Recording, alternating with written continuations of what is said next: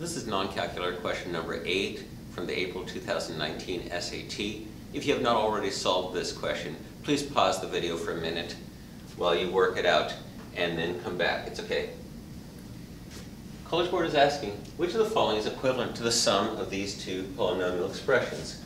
College Board often asks you to simplify or combine polynomials, and the way we'll do that is we'll take like terms.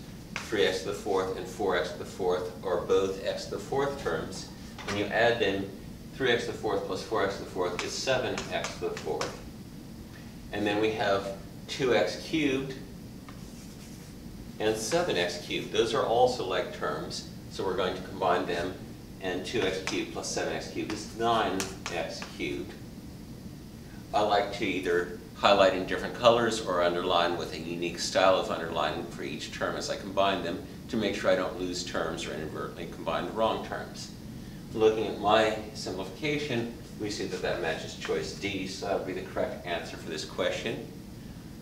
Once I have more videos on this topic, I'll post a link to them in the comments for this video, and come back soon for my next math video. With math, there's always more.